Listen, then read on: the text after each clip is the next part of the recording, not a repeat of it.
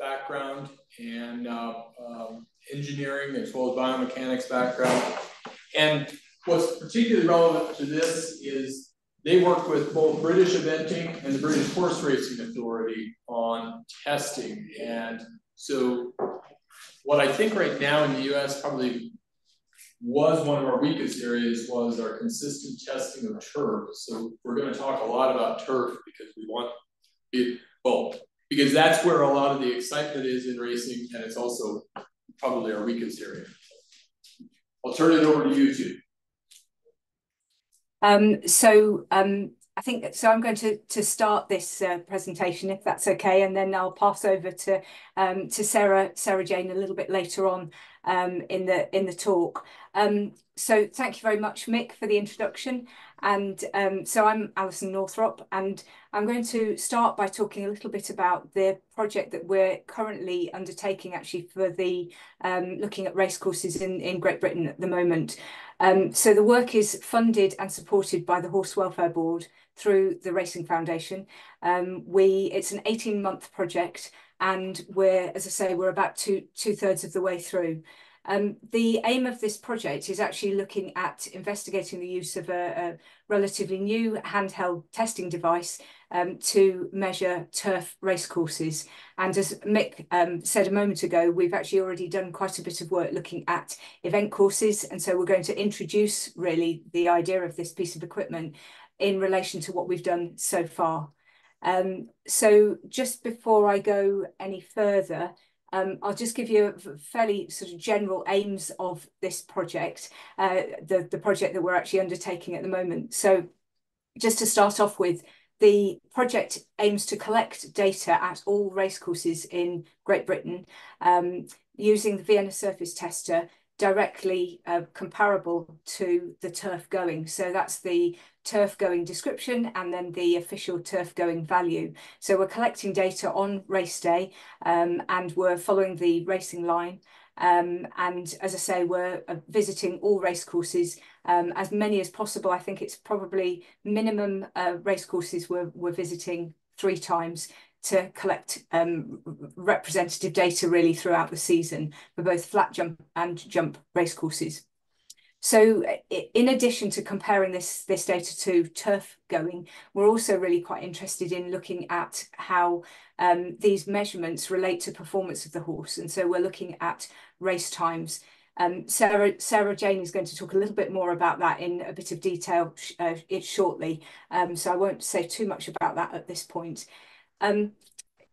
Alongside collecting this data, of course, one of the first things that we want to really be able to understand is actually the threshold ranges of this data that we're collecting with this new piece of equipment, the Vienna surface tester. Some of you may have seen one, some of you may not. If you just have a look on the image on the right-hand side, you can see 2 of our research assistants actually just dropping this. Essentially, it's a instrumented bowling ball, and I'll talk a bit more about it as we go through. So that idea of the thresholds is something that we've already developed in eventing cross-country courses, and I'll talk about that, I think, in the next slide.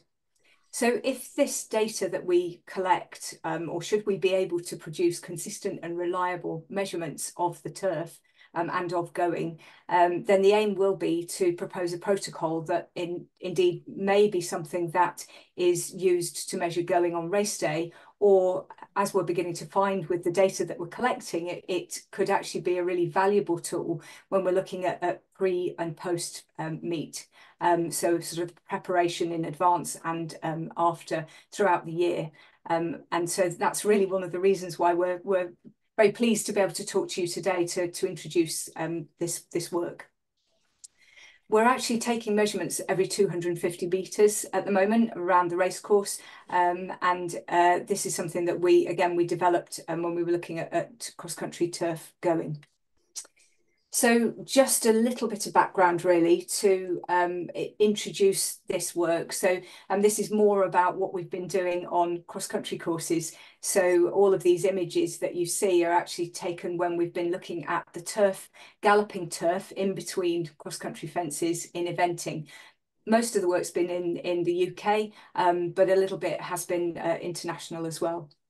So just starting off on this slide, I'm conscious there's actually quite a lot going on this slide at the moment, but really just to sort of take us back to almost, a decade ago, 2014, we wrote a white paper for the FEI, and Sarah Jane was the lead author for this, and actually Mick and Lars and maybe a few others in the room might have been involved in this work. But one of the kind of key points in relation to this paper was actually developing terminology that described the characteristics of the surface that was relevant to the horse. And so when we started thinking about cross-country turf and being able to measure it in a practical way that was possible when you're walking across the country, we wanted to be able to make sure that we were measuring using test devices that we could then compare directly to the Arona biomechanical surface tester, which is capable of measuring those functional properties that were developed way back in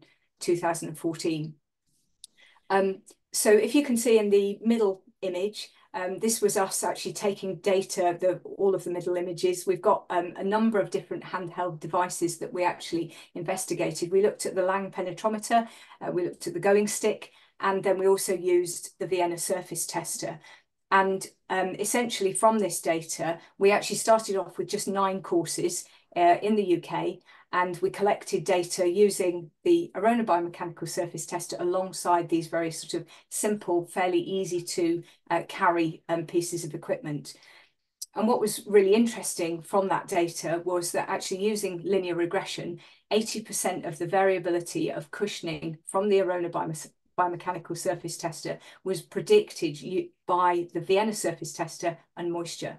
So we were really quite happy with again, looking at these different pieces of equipment, we were really happy with the Vienna surface tester, and we took it on and extended this project to actually 81 different courses over the period of 3 years. So it was quite an extensive study. And we just collected data, as I say, with this little bowling ball. And we then also collected rider data. So it was subjective data from event riders on completion of the course. And with all of this information, what we were able to do was develop sort of threshold ranges really to help us understand a bit more about how we can classify this ground or this going. And you can see just on this image here, if you want to have a look at this in a bit more detail, we published it last year. So Graydon et al. 2023 describes all of the work that I've just been talking about. But one of the things that I just suppose want to pull out from this slide is just the fact that you've got this color coded sort of thresholds that actually again has been really instrumental in being able to produce a nice summary that is relevant to anybody that's managing the course. So we can pick up a summary report and actually understand what's going on and pick out any sort of maybe extremes or any areas that we want to sort of look at in more detail. And I'll show you a summary report just in a couple of slides, I think. Just moving on now and thinking a bit about the VST, so this Vienna surface tester or bowling ball, compared to other handheld devices. One of the things that I think we're quite interested in, or one of the reasons why we were interested in this as a piece of equipment to understand more about the surface, is that actually it measures information lower in the ground or deep in the deeper layers of the ground. And you have to forgive this rather terrible sketch of a horse galloping, but what we're trying to show here is this idea that actually when a horse is landing on a surface, the deeper layers of the surface are actually really important. And it may be that some of the smaller handheld devices that we started off with didn't really measure things that were most important or most relevant to the horse. So just again, just a little kind of descriptor or animation to describe what we do with the Vienna surface tester. We drop it from a variety of or series of different heights up to almost about 1 meter, which allows us to produce a response curve, as it were, and allows us to then measure what's going on in the deeper layers of the surface, and also then in the sort of more peripheral or the top layers of the surface. Whereas actually quite often when we're looking at maybe something like the going stick, it's really picking up what's going on right at the top layer and maybe not what's going on lower down. I just have to add that obviously I've included a moisture meter in this little image, but of course moisture is really important. And when we're collecting this data with the VST, we always make sure that we're actually adding to our data set, we're looking at moisture as well. And I'll show you that on this next slide here. So this slide here, and I'm very aware that for some of you, you may not be able to read all the detail, but what I'm trying to show you here in this image is this is our summary report. So when we've collected our data from either a cross-country course or a race course, we end up with a series of variables at each location that we've tested. So if you look at this summary report, each row essentially is data collected from one location, and we collect soil moisture, firmness, depth, energy return and stiffness.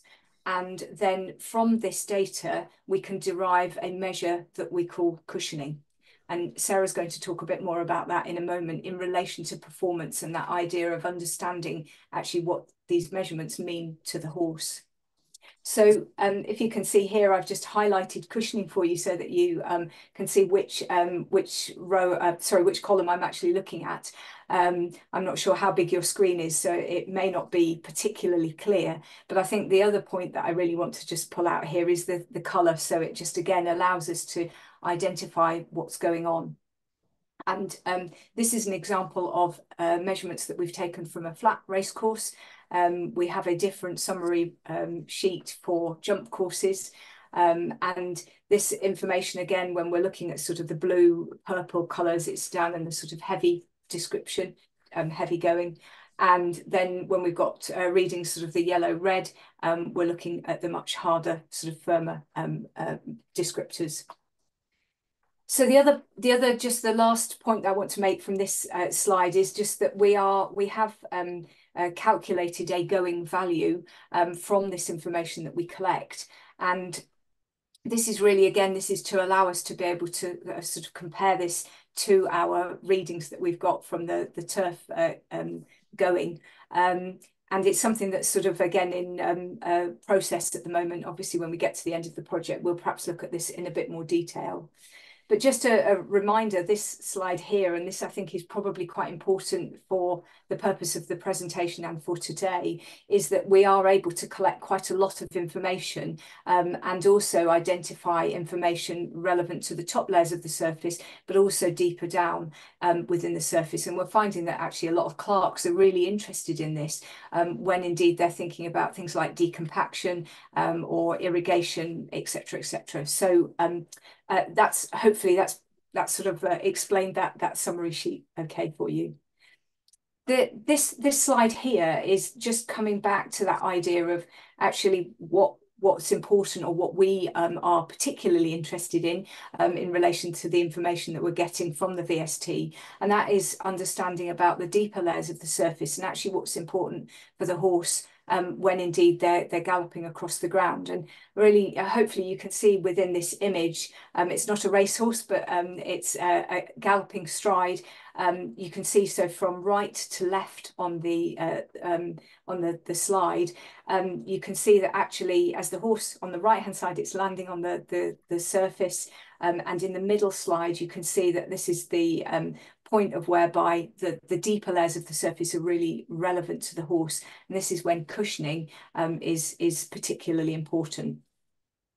So just before I pass over to Sarah, I'm trying to keep an eye on my time. I'm conscious I'm good at running over. So we've just really got just a couple of slides here just to, I suppose, give you an overview of what we've collected so far. And this is really just showing our going values for both flat on this slide, and then the next slide is jump race courses.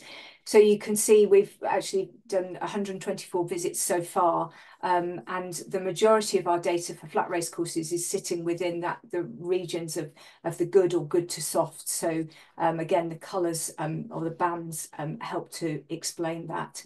And then this next slide here, so for the jump courses, we've collected data from 142 visits, and we're still obviously got a little bit further to go, and our analysis will start to develop as we move forward.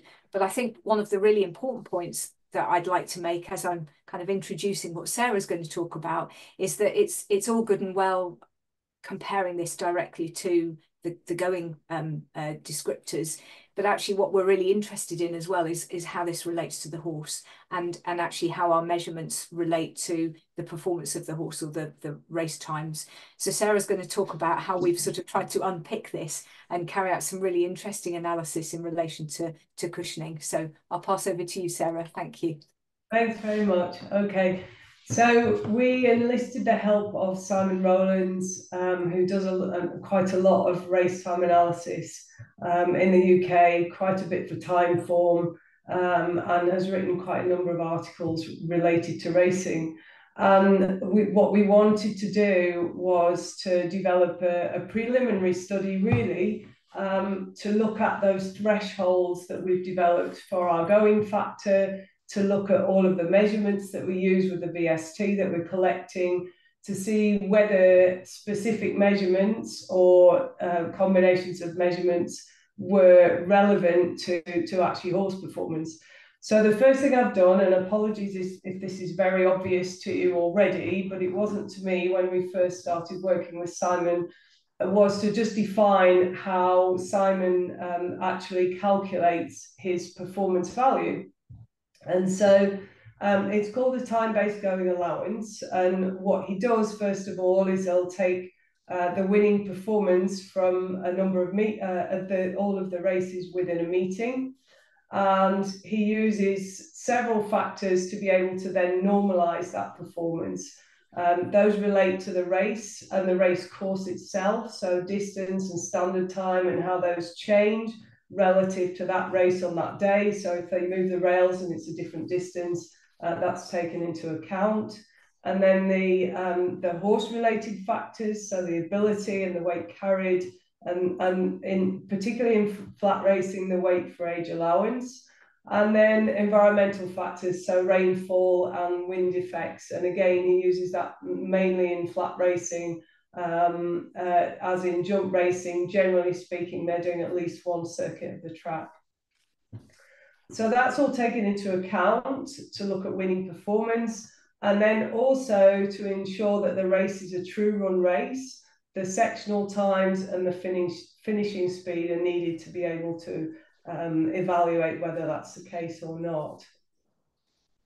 So then you get a number, and from that number, the lower the values, the faster the firmer the ground is, and the higher value, the slower and the softer the ground is. So it essentially suggesting that a lower rated horse is only needed for faster, firmer ground, whereas a higher rated horse is needed as the ground gets softer and heavier. And that's obvious. That's my interpretation. So I hope that's helpful. And so what we did, we actually, because this is a preliminary study, we took 25 flat race meetings and 25 jump race meetings, and Simon analysed each individual race. And from that information, we were able to determine a time-based going allowance for each of those meetings. Okay, Ali, do you want to just move on? Okay, so we haven't published this yet, so this is very new data, and this graph is a summary, if you like, of the most important findings that we had for flat racing. I'll just explain the graph first of all. So on the bottom axis, you have the time-based going allowance, and what we've done there is included sort of the interpretation of winning speed. So for a lower value, you're getting a faster time, and for a higher value, you get, and that has an influence on the ground. And then the coloured bandings relate to the classification based on the performance rather than the going description that you would get from the official race day.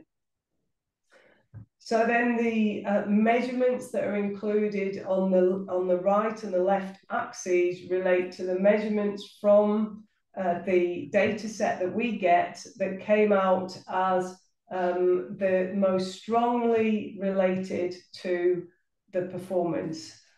you can see we tried various models actually. So we did use linear models, we used quadratic, we also used logarithmic types of models to evaluate which model actually fitted the data best. And what you have here, there are 4 graphs on there. 2 relate to cushioning, which are in grey, 2 relate to firmness, which are in black. We looked at 10 race meetings from a single course, and then we added in more courses to see whether the model still held if we actually had those additional courses in there.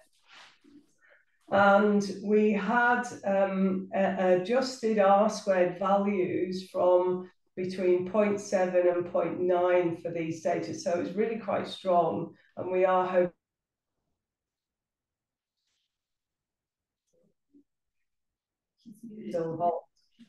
Ali, can you just move that on? Because it'll, yeah, okay. So I'll just, oh, sorry, go back 1 minute.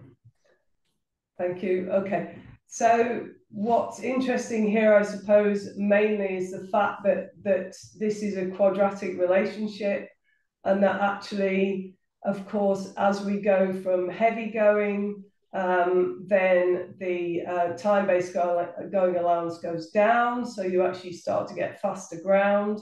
But as we go through those bandings, the middle one in green there, in the bright green, is the good going. And so then as we go into good to firm, we get to a point which is around about a cushioning value of about 10.5 kilonewtons, where the horses actually start to slow down. So that's suggesting at this point that potentially as the horses start to experience firmer ground beyond good to firm, then potentially their stride characteristics change in a way that might actually slow them down. Okay, Ali, we can go to the next one. So this is for jump racing. It's the same setup with the graph. So the performance-based going, time-based going allowance along the bottom axis. The coloured bandings relate to the performance classifications rather than the official going. On this occasion, the 2 measurements from the VST that came out as being most strongly related were again cushioning, which is on the right-hand axis, and the other one was depth. So depth had an adjusted R-squared value of 0.8, but that was only for a single course. And you can see that across the black dotted line at the top there. So that actually was a really nice relationship. But when we added in the additional data from all courses, then that relationship was really, it was quite a weak relationship. It obviously doesn't hold. This again was a non-linear relationship. So we had a logarithmic relationship here. And for cushioning, which wasn't quite as strong for the individual course, but it was the strongest relationship for all courses at around about 0.5. And you can see there that if we take the earlier date, so from heavy, so when the ground's soft and heavy, the relationship is not dissimilar to that for the flat relationship. But as we get more towards the good and the good to firm, then obviously we don't see the same dropping off of speed. One of the reasons for that is actually in this data set, our data only goes up to 8.5 kilonewtons. And so it is quite possible, and it's not unlikely for jump racing that we wouldn't measure those values anyway. We wouldn't expect the ground to become that firm, even in summer jump racing. Okay, Ali, I think you can move on from that. Okay, so cushioning has come out really strongly, and Lars, I apologise if I kind of steal your thunder slightly on this one, because I've included the FEI definition of cushioning here. So how much a surface is supported compared to how much it gives when riding on it. And why is it important to us for this data set? Well, obviously, we've already seen that it quite clearly links to the data that we're finding in relation to performance. And we have, I know Mick, I think, showed some slides with normalized data from the OBST, whereas we're actually using the values in cushioning.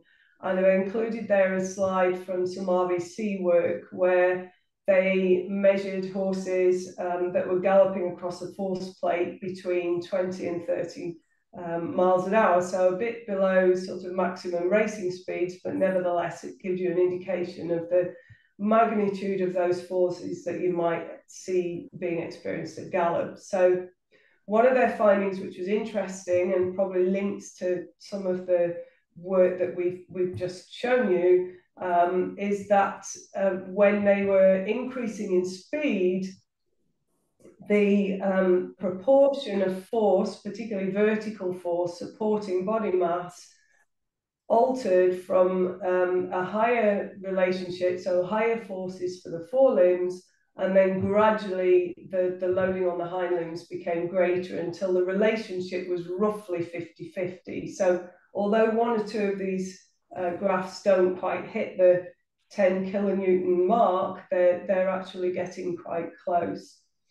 And one of the things they said at the time in that paper related to the fact that at maximal racing speeds, there must be limb limits. So the idea is that the distribution of force, particularly the vertical force between fore and hind limbs, needed to change, and the stride characteristics needed to change, possibly because to avoid reaching those limb limits. Okay, Ali, I think we can move on. So I wanted to try and find some information that would help us to support what we found so far with our initial data. And these two pieces of information are really interesting. They're both from larger pieces of work. So the Morris West et al. Information there is from Australia. It's from over 25,000 starts. And I've just picked out some data from this where they looked at a lot, amongst many other variables, the number of strides that were produced in 200 meters in the early section of the race, the mid section of the race, and the late section of the race. And hopefully you can see the colors there in blue, red, and green. And Ali, do you want to just, thank you. Okay, and so what's interesting there relates to the difference there. Synthetic was their reference, and here we have the turf, different types of turf going. For firm going, what you see is that there's a fewer number of strides per 200 meters, both early and late in the race, compared to the reference of synthetic at the top. And then also quite a lot of the range of the turf ground up to soft ground in the early and late part of the race. And although you could say, well, okay, that means that they probably go faster rather than slower, what was discussed as within the discussion on this paper was the fact that they may actually be overstriding on firm ground. So it's not strong evidence, but it's some evidence to say there is a difference at least. The other piece of work on my right-hand side relates to a piece of work done in Japan. And this is the Japanese Derby. Data was collected over 3 years. So it's 72 horses in total. The ground for this study was reported as firm for all 3 years because of the time of year that the race is run. What's really interesting here is that they videoed the horses running over the 2 laps of the race, and you can clearly see a difference there in relation to the change in speed and the change in stride length from the first lap, which is in red, to the second lap, which is in blue. So it does hold some weight to say that there could well be a threshold for speed that relates to ground and where horses actually do start to slow down because of the change in stride characteristics, because of the fact that the ground's firm. Okay, I think we can move on. So on the flip side, and of course we've seen an awful lot of this in the UK in the last 2-3 months. Very soft and heavy ground has been something, especially in the northwestern Scotland, we've measured quite frequently. And I put this slide in really because when we looked at the data, especially for jump racing over the winter period, we have in our data set at the moment, we have quite a number of measurements from a number of race courses where the forces produced by the VST are within a sort of a range that you'd expect to see for trotting. And so that sort of questions the ability of the ground to be able to support the horse at that point. And I really still like this piece of data that came from the French group. And I know it's to do with trotters and it isn't galloping horses, but I think it's really useful to clearly show when the ground doesn't support the horse, then the horse has to actually change in some way to be able to keep going at approximately the same speed. So the graph on the right there is from 2 different conditions. You have firm ground, and then you also have soft ground, and this was all taken on a beach and with a force shoe that's attached to the horse's forelimb.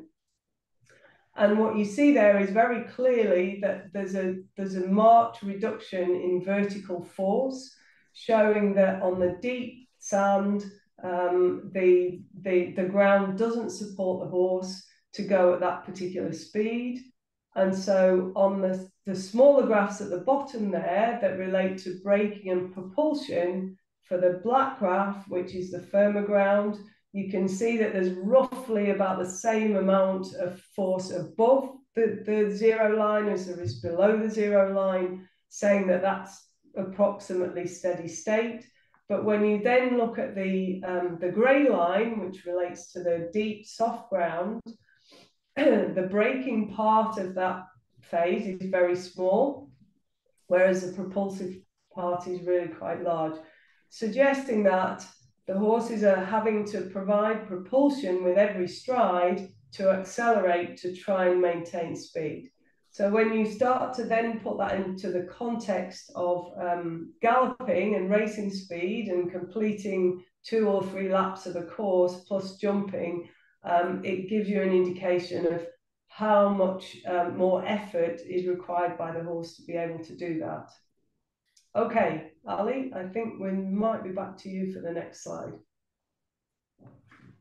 So thank you, Sarah, for doing a really nice job of actually helping us understand a bit more how the measurements that we're taking relate to what's happening with the performance of the horse. We've just really got a couple of, I suppose, sort of conclusions really from this work. And I guess one of the points that I think is quite useful to measure and mention at this point is this idea that actually we've had some really nice positive engagement from all the clerks. So this has been quite important, I think, for us to start thinking about how this piece of equipment can be quite relevant for maintenance. And actually, again, when we're talking to clerks, when we measure, every time we're on the course, it's really clear that actually they're really interested in this piece of equipment to help them throughout the year. So when they're maintaining the surface, and that idea of pre-race and also post-race preparation for the next meet. So I think that's a really important point to make. We are, as part of the project, quite keen to collect a bit more opinion data, so a bit more subjective data from various stakeholders. So we're hoping that will include trainers and jockeys, as well as clerks and groundspeople. Just a couple of last points, I suppose, to conclusion. I know Sarah's, given a sort of a bit of conclusion in relation to performance anyway, but we are aware that the cushioning data that we're collecting from the VST really does appear to relate to performance, the performance of the horse. But what we're really keen to do in the future, because we've only selected a small number of courses, is actually roll this out and look at it in a bit more detail before we can confirm that these findings are indeed important across all the courses in the UK. The last point that I've just put here really, and I guess this links very nicely to what you're talking about today, is this idea that actually the Vienna surface tester is quite rich in terms of data. We are getting quite a lot of data from it. And of course, at the moment, we are only collecting data every 250 metres. But we have, again, you know, through discussions with clerks, we've talked about this idea of potentially taking high resolution data when needs be. And of course, because we're getting information about the deeper layers of the surface and also the top layers, this is proving to be quite a useful technique and method. So really, just before I finish, just want to acknowledge and thank the rest of the team, because we've got an amazing group of people that are working on this project with us. And so just really want to acknowledge them as well. So thank you very much.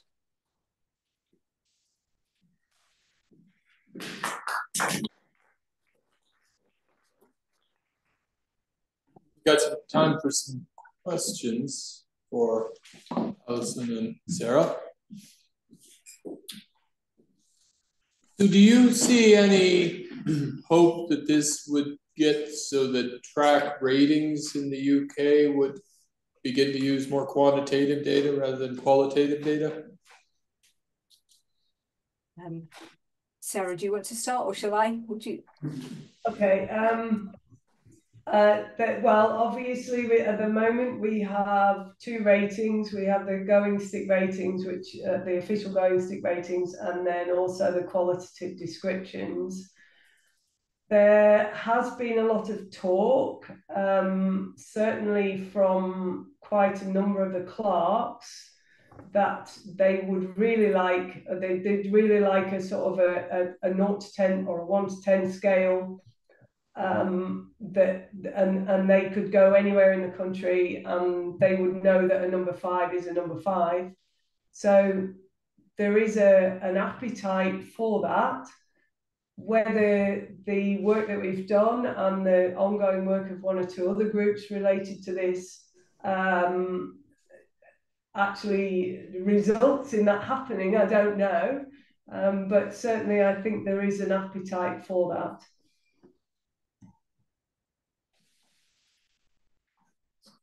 I had a question. As far as the Vienna surface tester goes, has there been any interest in looking at, suppose, the dirt or synthetic track types? Has any testing been done on that? And then my other question relating to that is, so using the Vienna in lieu of the OBST, particularly on the turf, you know, one of the things that people often ask about, for me anyways, will be like, okay, well, you know, we're talking about vertical measurements. What about the fore and aft, kind of like what we get with the OBST and say the grip, or maybe even with the going stick, the shear?